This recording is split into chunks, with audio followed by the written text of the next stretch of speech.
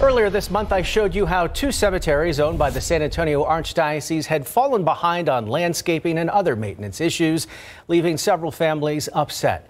Many of the problems were related to recent heavy rains we had, and a spokesman said they were working hard to clean things up.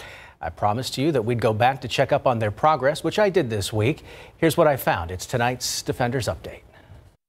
I'm sure they can find some people that they can hire to do a better job keeping it up. The brother, I have to clean that out.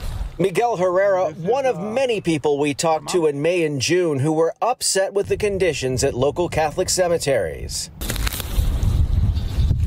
San Fernando number 2 and 3 had become overgrown with weeds and grass, and heavy machinery used for burials had left these deep tire tracks in the grass and some gravestones covered in mud.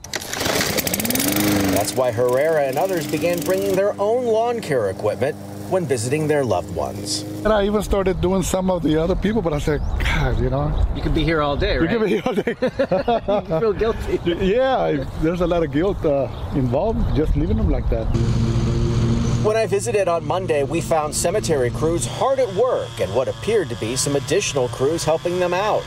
Many areas of the cemeteries were freshly mowed and trimmed.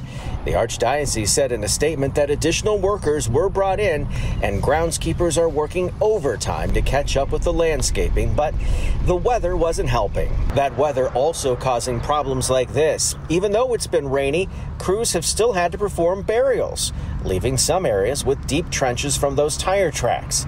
Church officials say the trenches are being repaired as the weather permits. Another problem still being addressed is sunken graves caused by the heavy rains.